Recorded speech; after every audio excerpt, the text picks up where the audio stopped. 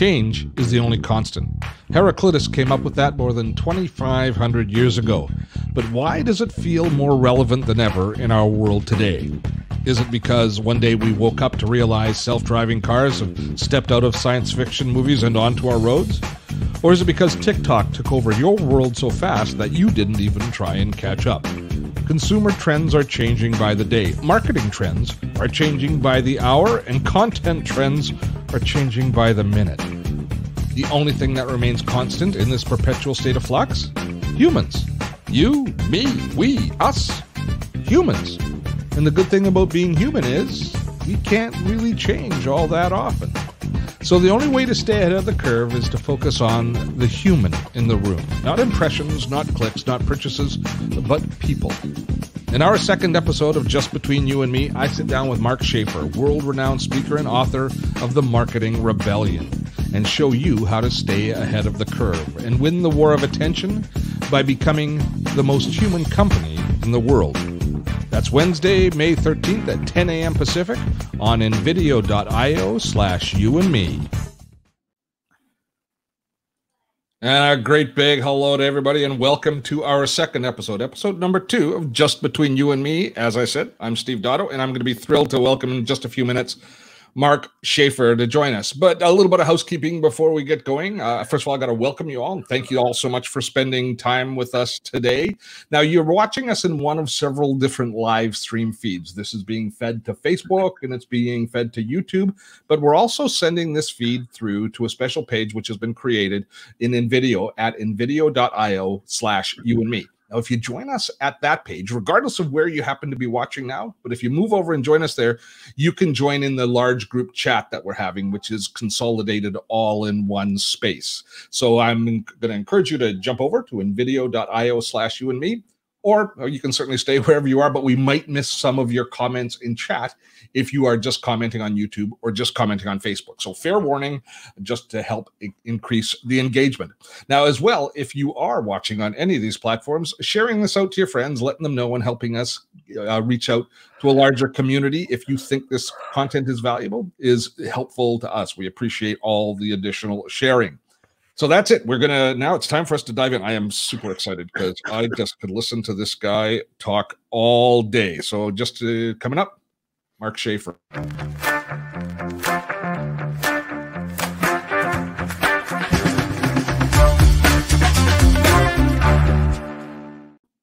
Mark Schaefer, how the heck are you doing this fine day, sir? I'm so impressed by your graphics. I'm just easily impressed, perhaps, but man, you're the best, man. You're the best with. Well, I would love to take credit for it, Mark. But you know who really NVIDIA, our host for this or for this live stream, that's their stock in trade. They create all those little tutorial videos and all those promotional videos. They have the engine that creates all of those. But I'm glad that you like it because I'm super impressed with them. I just would have taken credit myself. That's kind of how I roll. Yeah. Well, I'll take credit for some other things. Yeah. Today before we are done. How are you? It's good to see you. I am great, but I have to ask you right off the top, how are you doing? Because you're like, how many times have you had this virus now? Just once. It might seem like forever, but so you were one of the only people I know that has actually been contracted the COVID virus. No, you had a period of what, two weeks, 20 days where you were pretty sick. Yeah. Well, yeah, my wife got sick first. She was sick for, almost 3 weeks. And miraculously, I didn't get sick until she got better. So that was just, amazing. If you got to be sick, at least, don't be sick at the same time as your wife. Yeah, no kidding. And then, for me, it lasted about 30 days. And then actually I got retested and it tested positive again. So it ended up being about 40 days, but I wasn't sick that long. Oh, okay. So when I saw that you got that, you were going, what the hell is going on? I'm still it was really disappointing. Yeah. It was more of a mental block, mental hit than anything, because I was feeling pretty good by then. But I'd say, I was pretty sick for about 3 weeks. Hits everybody differently. But if there's anybody out there thinking, oh, it's the same as the flu, I will testify it is not. Because actually, I had the flu in February. so I can compare the two. This is worse.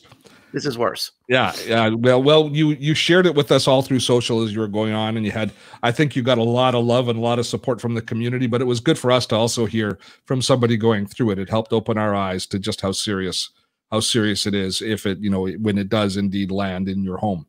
But we're glad that you guys are all on it. Now, I got a kind of a sensitive question, or I kind of feel guilty about this, but as a marketing professional, doesn't some aspects of the pandemic excite you?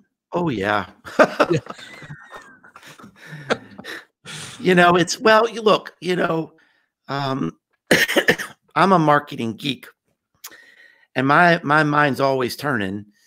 And if you love business and you love marketing, there can really be no more fascinating time that we're in right now, because all the rules are being broken. There is no playbook. There is no path.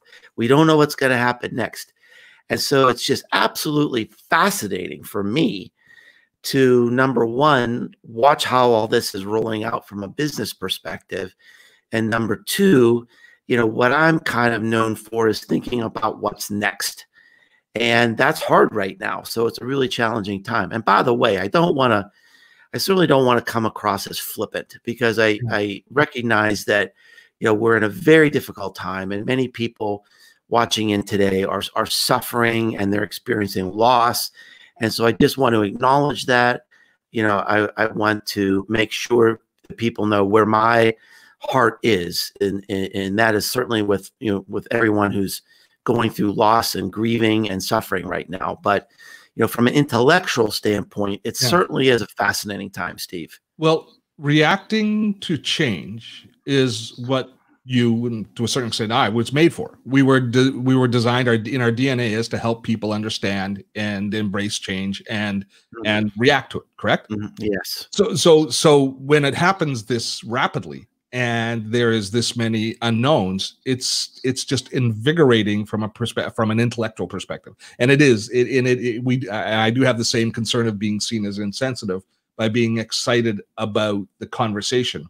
But that's what we have to be. We have to be engaged, because we have to create some forward momentum. So pre-pandemic, where was your headspace? What were you thinking about that? What was going to be your next big venture? What were you going to be communicating to the world? And has that changed with the result of the pandemic? That's a great question. Let me talk about sort of like three layers. Number one, I constantly evolve. I grow as a person. I grow as a professional. And I had a lot of content planned out for my blog and my podcast. And then really, like early March, it's like, put on the brakes. So that was the first thing, is that I realized a lot of the content I had was going to be irrelevant. And so I had to, and honestly, Steve, for a period of about 3 days, I felt, really sort of disoriented and lost, because you could just see this wave coming at us. And it took me a few days to realize that, hey, in my heart, what I do through my blog, through my podcast, through my speeches, through my books, through my classes, is I'm a teacher.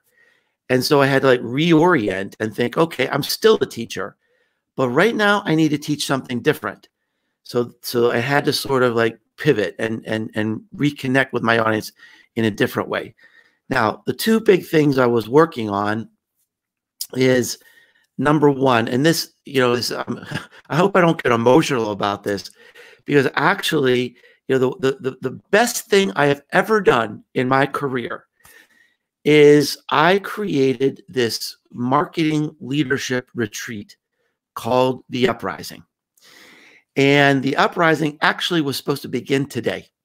Oh. So here I am with you, instead of, these 30 marketing leaders from around the world who were supposed to be in Knoxville today at a mountain lodge, thinking deep thoughts. And, gosh, it was just so emotional and difficult that thing had to be canceled. And, people were just so looking forward to it. And even this week, people are just sort of grieving that they're not here.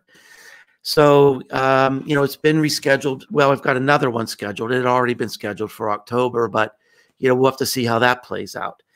So, it's a big part of who I am. It's an important, like, sort of next step in what I'm doing. And it's become an important part of my financial plan as well. So boom, that was gone. The third level is I was starting to work on a new book, and the pandemic hit, and then my wife got sick and I got sick. So there was a period there of about 7 weeks when we had the virus, in our house, where literally I was sort of like asleep in a way. One of the things I haven't talked a lot about is for the 3 weeks I was really sick, I couldn't really think. I couldn't read, I couldn't write, and I was suffering from hypoxia. I wasn't getting enough oxygen to my brain. And it wasn't bad enough for me to be hospitalized, but I mean, this is going to sound weird because, I love to think and I love to produce. The only thing I could do for about 3 weeks is lay in bed and watch sitcoms. That was the extent of my mental capacity. So just in the last week, Steve, or maybe 2 weeks, I've been like waking up to say, okay, what's going on? Where's the world? Where do I need to be? Where a conference is going to be. This book that I'm working on, is it still relevant? I need to reconsider, because something like a conference or a book, it's so much work, so much commitment and energy that I've got to be right. I've got to commit to the right thing. And so I need to take a little time to just sort of assess and think about. I'm behind the rest of the world because you lost that 3 weeks. Because I lost that 3 weeks, and 3 weeks with stupid Mark. Yeah, zombie Mark. Oh my goodness, how the other half lives. So, if I was your client right now, and I came to you, and I said, I'm concerned about what's happening with the change, who do you think's at risk of being left behind? If you're looking at say a piece of content. By the way, what was the book about? Will you share that?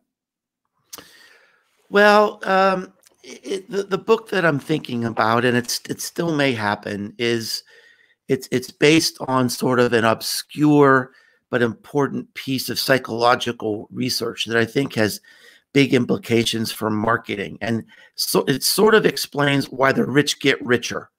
So if you think about my book, Known, it's about building your personal brand. And by the way, for everyone, listening in today, this is a great time to be working on your personal brand, because, there's going to be a shakeout, right?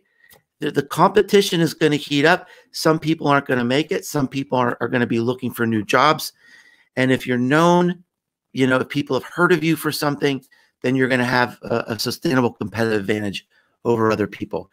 But there's this you have a captive audience right now. Yeah, right. So there's this principle called cumulative advantage. And what it shows, it kind of proves Known in an extreme way. Known is the book that I wrote about personal branding. So it kind of shows, like, the rich get richer. So, and it has really, I think, profound implications for marketing. And you probably have seen this and experienced this too, where you see people who are at the top of our field. Sometimes they're saying things that aren't even that smart. And people are like retweeting it, going, hallelujah, this is amazing. And you're going, what? And so what the book would be about is to kind of show why that happens, why it's hard to break through. And then what I'm going to think through is, how do you kind of cheat the system? Yeah, kind of a blueprint to kind of get around some of these things. I think Smart Mark should still do that book. Yeah, maybe. We'll see. I'd be interested in. So, who of the when we look out in the industry, when we look out at different brands, who is at risk of being left behind as we do our next shift, as we start to come out of the pandemic? Well, so it's an interesting question, and it's such an important question. And so I think we need to consider this as an evolution in 3 steps. The crisis will dissipate in 3 steps. So right now, we're in the teeth of the crisis. People are still locked in many places. You know, we're having meat shortages in some places. And so if you think about that old thing we learned in Psychology 101, Maslow's hierarchy of needs, right? At the bottom of that pyramid, people can't think about, you know, expensive purchases until they have food, safety, safe air to breathe, Shelter. a shelter over their head. And then right above that is, I don't want to be alone. You know, I don't want to be isolated. I want to be connected. At the very top of the pyramid is, you know, should I buy a sports car? Yeah. So it's aspirational, and it would be even like what I did. I'm a marketing consultant, right? In a period of 3 days, I lost almost all my customers because they were in crisis mode. Their supply chain was collapsed, and they lost 50% of their customers. And, you know, all of a sudden, you know, they love me and they need me, but they can't pay for me right now. And I understand that. So I was at the top of the pyramid. So number one, who's going to make it? Who's going to fall out? Number one, if you're serving the bottom of the pyramid, if you're supplying food and food delivery and anything that's, you know, services that can be delivered to a home during the teeth of the crisis, you know, safety, medical, something that assures people, you know, makes them not lonely, then double down. You're going to be great, right? Double down on your marketing. If you're at the top of the pyramid and you're selling Maseratis, then you've got to think about right now, how do we become relevant at the bottom of the pyramid? Because having a sale on a Maserati is going to sound tone deaf right now. You know, if I went out and said, hey, I'm a digital marketing consultant, now 25% off, it doesn't matter. If you're irrelevant, you're irrelevant. So as I mentioned, when I shifted to my content, you know, I shifted my content from the top of the pyramid to the bottom of the pyramid, right? Still am. Just came out with a new ebook. I was going to ask you about that. Pandemic Business Playbook, right? That's exactly what I did. Came out with a new speech that talks about a lot of these ideas, going to the bottom of the pyramid, all right? So that's phase one. Phase two is that we've been in this situation for so long now that new habits are forming. Yeah. Some are going to come back to normal, and some aren't. So there's going to be a phase where some businesses are going to have to like wake up their customers and say, hey, remember, you can still go on a vacation. You know, you can still go on a plane. Woohoo, we're free. Because a lot of people are going to be kind of, you know, in this little coronavirus shaped mold that, you know, we just forget what it was like before. Yeah. So the third period is going to be this wake up period, right? Now, the fourth period is after the thing. And it's just like 9/11. There were structural changes to our lives after 9/11. There are going to be structural changes going forward. Let me give you one small example. So during this lock-in, my wife and I subscribed to this thing called HelloFresh. You get ingredients delivered to your door and a recipe, and you can cook these meals at home. And so we get them a couple times a week, and we decided, Steve, that we like this. We're learning new recipes. We're learning how to cook in some different ways. So think about this. After this crisis, we're going to be buying food through a channel I didn't even know existed 2 months ago. All right? An entirely new food distribution channel. So that's a new competitor for grocery stores. We're going to have a new relationship with food and restaurants. Yeah, we're going to have a new relationship with food, among other things, coming through this thing. You know, our children, we're cooking 3 meals a day. You know, our little children at home are going to say, Mommy and Daddy, we used to cook things together. Can we do that again? Right? We're rediscovering. That's going to be a new habit. We've rediscovered fresh bread here, and we're going, oh my God. Yeah. Apparently the biggest trend in North America right now is sourdough bread, right? Yeah, yep, we got sourdough bread. We named our sourdough starter. Did you name yours? Do you have one? Don't have one. See, that's a tradition, is you name them. Ours, by the way, is Michael Bubbly. Ah! I would have expected nothing else other than something extremely insightful and witty from you. Indeed. Very proud of that. So this is a hallmark of this third phase, is that we have to really think about, based on, not worst case or best case, but what's the probability that our customers are still going to be there, that they're still going to have money, that they're still going to be buying the same way. And we have to create this new profile of our customer and then say, okay, wait a minute. Here's how we used to connect to the customer before. Is that still relevant? Is it fair to say that maybe the marketing currency for this period, for this season, has shifted in many cases from revenue to relevance? Yes, I think that's a great insight, Steve, especially for those people at the top of the pyramid that in the short term, protecting our brand and looking at this as an opportunity to create a lasting emotional connection that leads to loyalty is going to be more important than short-term sales. We have real estate sales have crashed, right? Because nobody's going to open houses. And so, home sales are way, way down. We have a real estate agent in our community who started a local group to make masks. She was way ahead of the curve. She was doing this weeks ago. Now, nobody's going to remember her for some house that she sold, but they're going to remember her for being a community leader. Yeah. And creating this Facebook group that now has 800 people making masks. So she moved to the bottom of the pyramid, not necessarily to create new sales, but long-term, she probably will.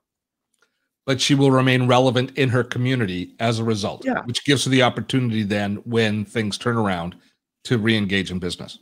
Yeah, it's exactly as you said. It's like the currency right now, it may not necessarily be sales. It may be emotional equity in what you do in your brand.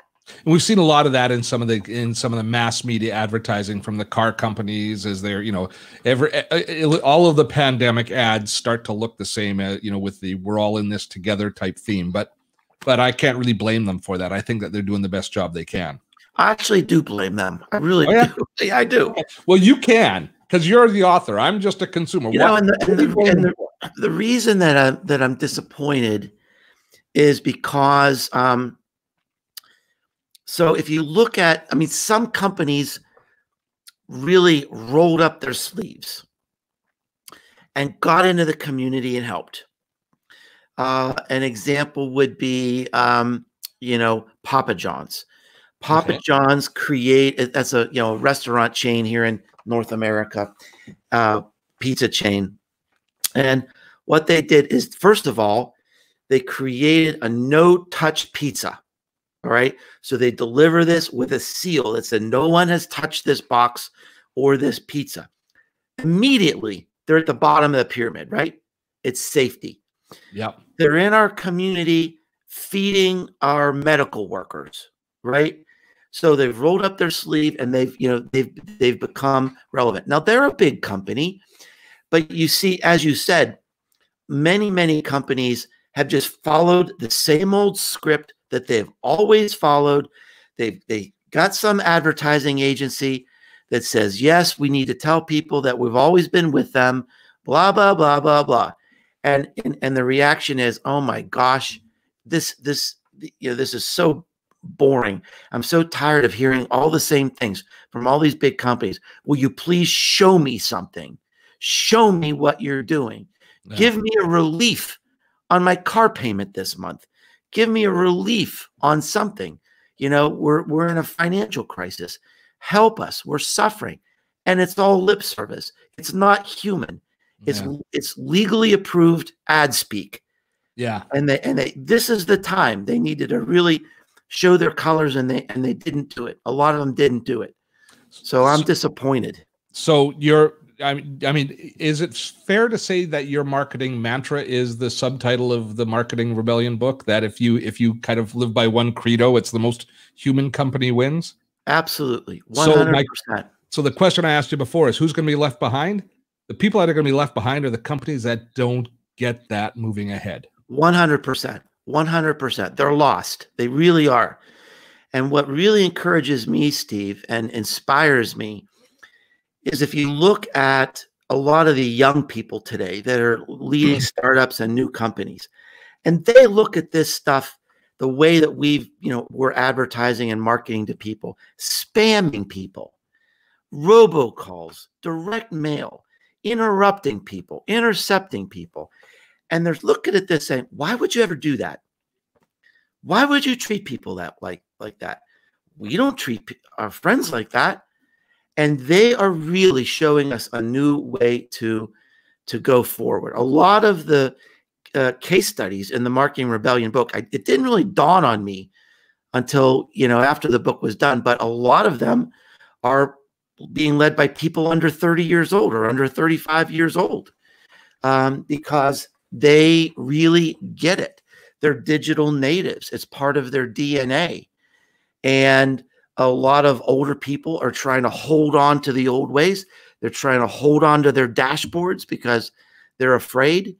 And I think we're seeing that with the car companies and the insurance companies and that are just, not doing anything different in this pandemic. It's like, you've got to be kidding me.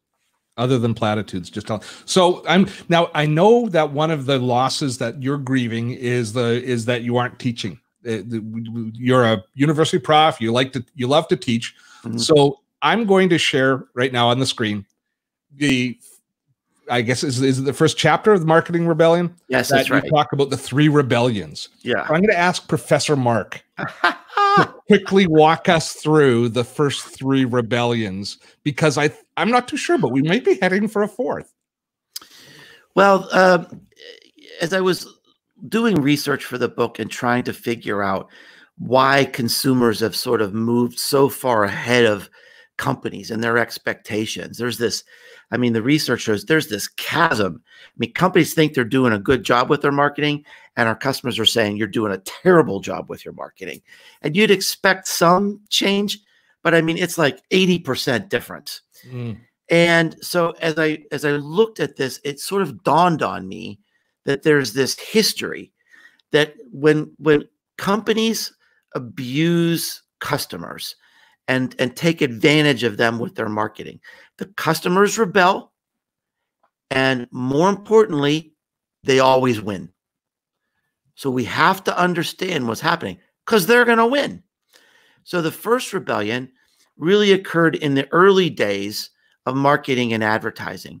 And back then, advertising meant creating remarkable promises. But the problem was the promises became more and more remarkable until they were lies. So the consumers rebelled, and they had to be legislated. And there were laws passed. And, we created like the Federal Trade Commission to say, you have to be honest. You can't mislead consumers. So the first rebellion, no more lies. Now, was that spawned by consumer backlash, by a more educated consumer base? 100%. Because I'll tell you what really kicked it off is that there was a series of magazine articles in the 1920s by Collier's Magazine. It was like investigative reporting, and they showed all these things that were being claimed to be able to cure this or cure this. It could actually hurt you. It could actually kill you. And so it was that series of articles that led to literally a rebellion. The consumers, that's the thing that started it off. Then the second rebellion came really at the dawn of the internet. And one of the most significant things about the internet was that all this information that we had in our businesses and about our products and in our governments moved to the people. And, in my early days of business and yours too, we made money on the stuff people didn't know. Oh, yeah. We made money on the secrets. That's how you sold cars. That's how you sold real estate, insurance, vacation plans, right? And I was in the middle of that. I remember thinking, how will there even be businesses after this when consumers know more about your products than we do? So that was really the second rebellion, which was no more secrets. So first, no more lies. Second, no more secrets. Now, the third rebellion is the loss of control. You know, when I was a little boy, the only soap my mother used on my precious little bum at bath time was Ivory soap. Why? Because that's the ad she saw. That's the only way she knew what to trust, is what was on advertising on TV. There was no internet. There's no social media. There's not, people in chat groups talking about different things. Well, today, this has been really a cataclysmic change. That today, 2/3 of our marketing is occurring without us. When I started out in business, it was 90-10. The companies were in charge. We controlled our messaging. We controlled our brand. If you wanted to learn about this product, it had to be through our PR or our, trade show booth or our advertising. Today, the customers are carrying the message forward. A brand used to be what we told you it is. Today, a brand is what people are telling each other. The customers are in control. The customers are the marketers.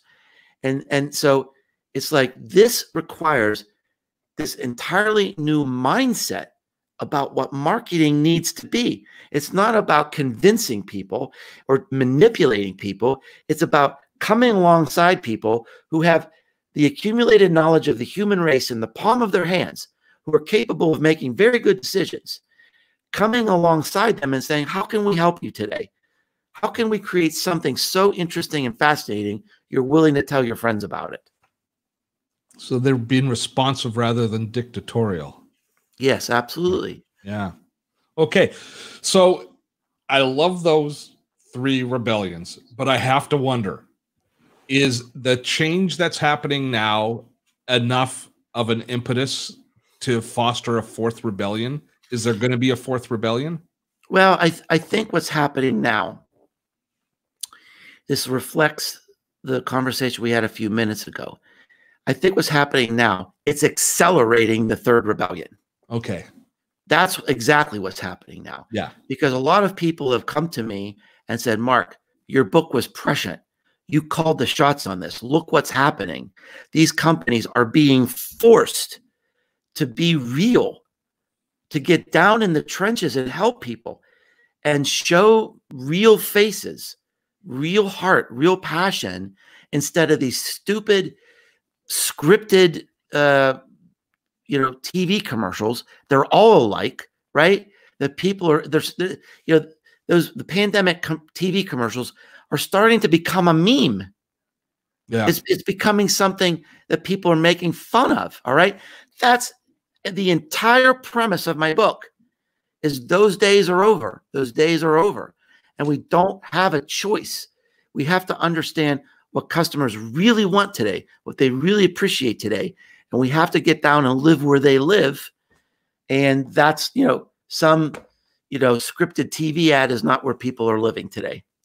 So every good revolution or rebellion has to have a cause célèbre. It's got to have its criteria. And you have penned that. You've created the manifesto, your manifesto for human-centered marketing, which I love. I know that our hosts today, they've shared this with their entire company. Oh, thank all you. of their team, to make sure that they understand. Thank you. How long did it take you to come up with this? And is this completely related to the 3rd rebellion? Yes. It's a funny story how I came up with this, because when I was working on the Marketing Rebellion book, it really sort of has 2 halves. And the first half is talking about, what's wrong, what's changing, how we sort of need to change. And then the second half is, here are very specific tactical things we can be doing right now. Here are things that every single business can do. And so I was in the middle of this book, and, as you've consumed a lot of my content. I am not a fluffy person. I'm not a fluffy writer. I don't have a lot of filler. in my book, there's an idea on every page. There's an inspiration on every page. And by the time I got halfway through the book, I thought, man, I covered a lot of ground. This is really dense. I kind of need to summarize where we are before we go into the, ways to make it happen. So that became the manifesto, to say, all right, here are the 10 things that I've sort of covered so far. Let's remember where we are. Let's remember these mileposts. And now let's talk about how we get there. And the manifesto, by the way, I have a book page on my website, Marketing Rebellion book page, and you can download a colorful version of this manifesto. It's free. Yes. It's free. It's hand-drawn, hand-colored by a local artist. And there are lots of companies in America that have that pinned up in offices. It's been very, very popular. Yeah, and each one hits like a ton of bricks. We could do a show. I wish that I was starting a podcast series on marketing, and I could just have my first 10 episodes architected, because they really do. Each one lands. But I got to ask you about. We don't have time to go through them all. But let's talk about number 2 briefly. Technology should be invisible to your customer and only used to help your company be more compassionate, receptive, fascinating, and useful. Well, I think that in perspective with bots today, because I think that there's 2 sides of that coin. There definitely. So, I think when technology makes people angry, I think maybe there's kind of like an overarching idea is that, so we have this human-centered marketing manifesto. We have these 10 points, and people say sometimes, well, how do I get started? Here's the first thing you do. Go back to your company and think about, what are we doing that people hate? Then stop it. Because if they hate it. Because you're a consumer too. If you would hate it, don't inflict it on somebody else. And a lot of that, Steve, is because people are completely obsessed and preoccupied with technology and the MarTech stack, right? And they've forgotten, they're lost, they're disconnected from what customers really want. So if you abuse technology or overuse technology, you're setting up a barrier between you and your customers. Successful marketing is using technology to take the barrier away. Look at what we're doing today. We're using this marvelous technology to show our faces and show our hearts and our smiles and the friendship that you and I have, right? The comfort that you and I have. We're sharing ideas. You can hear the passion in my voice, right? So this is very human. We're using technology to completely take everything away and show these 2 people having, this amazing conversation. So that's the beauty of this. All right. Now let's get the bots. The research shows that a lot of times people prefer dealing with bots than real humans, because bots can be more human than humans. And we're seeing that a lot of people are very accepting of bots if you're kind of transparent and say, this isn't a real person, this is a bot. If you need a real person, we'll help you. But generally speaking, people are accepting of bots if it can help them save time. It's not that hard of a calculation.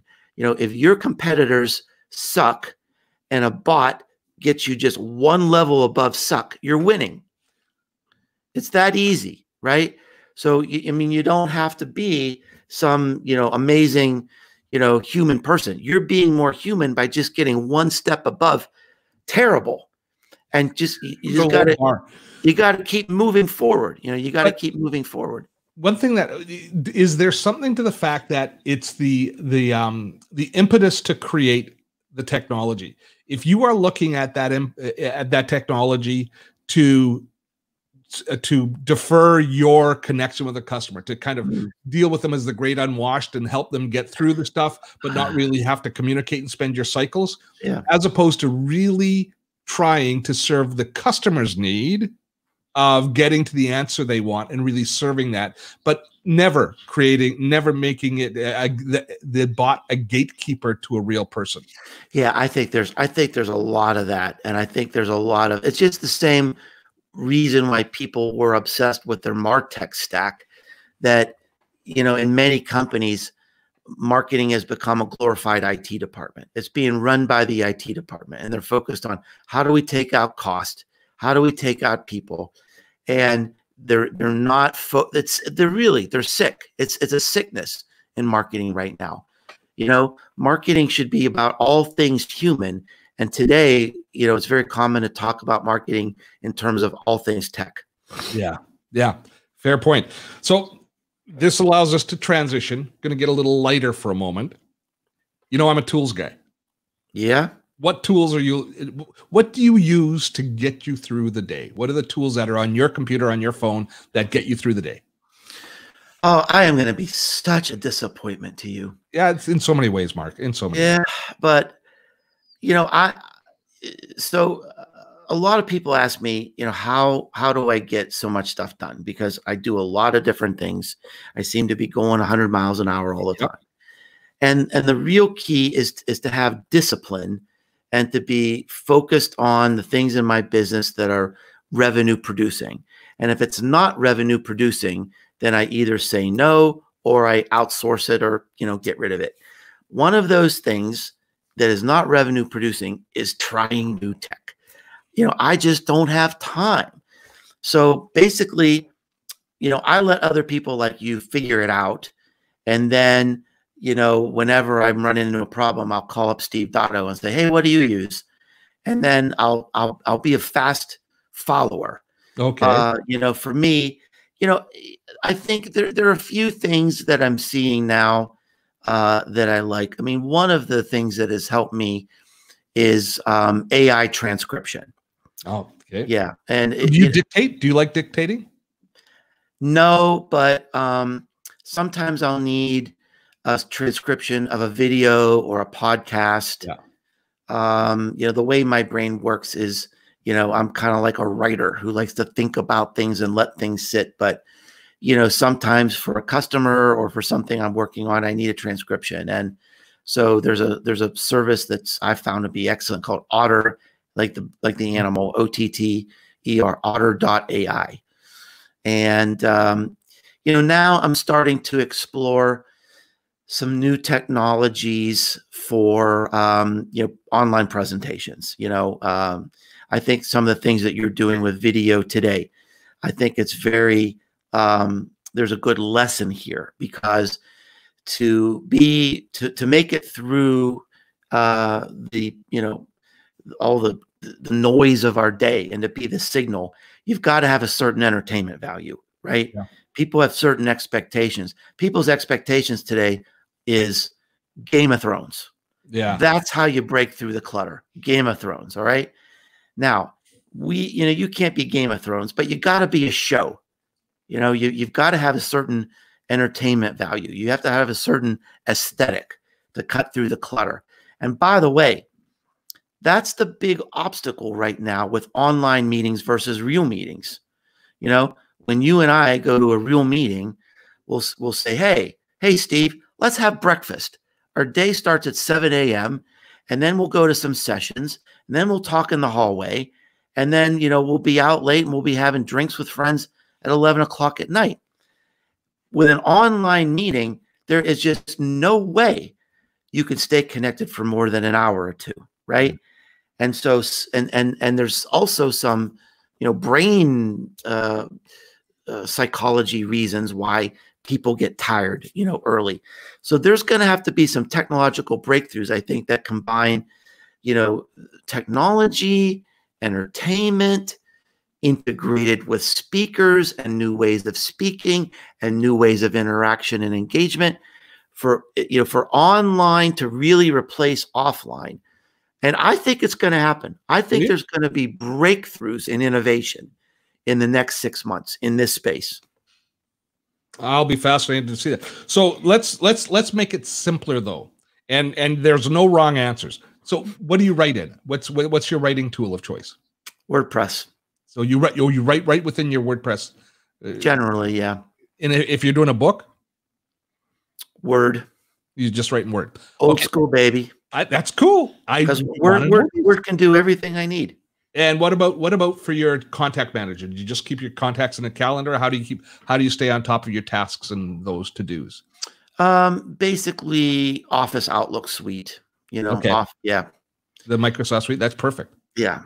Yeah. Those are the sorts of things I need to know. I just have to know, because you might be using some ultra cool word processor that I've never heard of that just makes my head. Well, there's lots of things out there, but it's like, you know, first of all, I mean, generally speaking, I mean, there's some quirky things about Microsoft, and look, you know, you can use Google Docs, you could use all these different things, but you know, Microsoft has put a hell of a lot of money and a lot of resources behind that suite of products. It's not that expensive, and it works really well. Yeah. It integrates into a lot of things.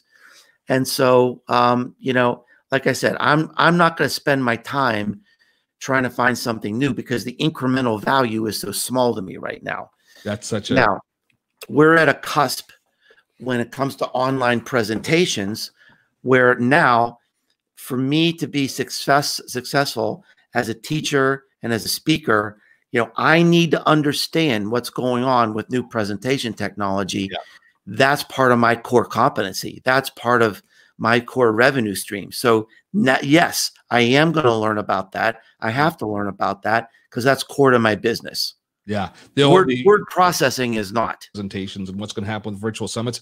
Mark, you as looking at a tool like Zoom, you're going, oh, this is going to change my opinion on it. I'll share it with you later. I believe that there's going to be a shift in that space. Yeah. Overhyped. Okay. SEO. Downed. We can't linger. Okay. Membership sites. Oh boy. You know, they can be very important, but you've got to be known. You know, that's the mistake people are making right now. They're trying to create membership sites without working on their personal brand first. Yeah. Okay. Digital health. Oh, wow. Transforming. 24/7 support. Table stakes. Oh, good. See, you are good at this. Privacy. Oh, privacy. Renaissance. I think, you know, people are taking it more seriously. Yes. Zoom. Savior. Right place at the right time. You know, I don't know. I'm confused by the whole thing. Yeah. I mean, I used a bunch of different technologies, GoToMeeting, especially with all of the sometimes warranted, usually not warranted criticism and fear mongering that came out against it. Yeah. Yes. Yeah, and it doesn't matter. Which brings us up to trust.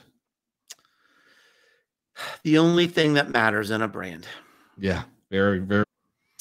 So excited to see what happens with bots. Exciting. See, I'm down on them. I just can't get excited. I recognize. I'll tell you why in a minute when we're down. I'm going to open your eyes to an idea. I'm putting a check mark next. Jury's out. Okay, fair enough. TikTok. It is the homeroom for a generation. Okay, very good. And the final one, the gig economy. Imperiled. Okay. That was good. I had fun with it. It wasn't as bad as you thought it was going to be, was it? Oh, it wasn't. No, because they're good things. Bots. Make me feel better about bots, Mark Schaefer. All right. Here's a prediction that in the next 6 months, you will see lists of the most fun and entertaining bots. So I don't want to be on a customer service call with Nike, but I would be on a customer service call with Nike if I was talking to a Michael Jordan bot. So bots could be, so think about it. Bots could be a form of entertainment. And at the same time, you're engaging with your customer in long conversations, collecting information. So is the bot then going to become a meme? Are people going to be so caught up with the fun that they have with the bot that they're going to screen capture and we're going to start seeing posts of Yes, conversations with bots the way we do on phone absolutely. conversations? I mean, I mean, just think about if there was a Bruce Springsteen bot, I would geek over that. I mean, he would never do that, or a Dolly Parton bot, or you know, uh, a Bruno Mars bot, or whatever it is. I mean, there's an opportunity there for like conversation marketing that we're overlooking. There's an opportunity to have deep, engaged conversations with our customers that are going to transcend the transactional opportunity of bots right now. There's a whole new entertainment value and branding value for bots that we haven't even started to scrape the surface of. Okay, well, you heard it here first. You heard. I did. and I'll start working on. You and I should lead the way. We should do the Steve Dotto and the Mark Schaefer bot. They'll be popular as heck. You think? I think so. I think people would probably pay for a Steve Dotto bot. That's it. I'd pay for that. It's something to replace. That'd be awesome. Mark, the people got to read the books. The books are coming out again, or it's starting to become popular again because we had a dip last month, but now we're going to see it. We're seeing people starting to read again. Marketing Rebellion, must read for anybody in the marketing space. Known it just takes you into what Mark says influencer marketing is just beginning. Known should be a Bible for them. And soon to be released, Why the Rich Get Richer. Yeah, something like that. Mark, it has been such a pleasure to chat with you today. I appreciate it. I'm glad that your health is good, and I just kind of wish you well and look forward to more content coming out from you in the not to be connected with you. Mark Schaefer, folks. Now, let me fill everybody in on what's coming up next week. Next week on the big show, we are going to be joined by, let me get the slide up. There it is. Next week, we're going to be joined by David Foster. David is one of the co-founders of Live Streaming Pro. We're going to be talking about what it takes to create great live streams from a technology basis, from a content basis. David goes and he builds out studios for some of the most popular and most effective and the most significant live streamers on the planet. And nobody knows more about the world of live streaming than does David. So make sure that you join us next week with David Foster as we are going to be exploring the entire world of live streaming. And I'm going to put a wrap on things today. Thank you so much for joining us. Remember, the replay will be available very shortly here on the channel. And we look forward to seeing you next time right here. I have to do a great big shout out and thanks to our benefactor, to the folks at InVideo. Mark mentioned right off the top of this show today how great the graphics are. All those graphics are created using InVideo's video engine. It is the tool that we use for creating all of our promotional content on my main channel at Dotto Tech, and it is well worth you having a look at yourself if you are not yet already in the camp. Till next week, I'm Steve Dotto. Have fun storming a castle.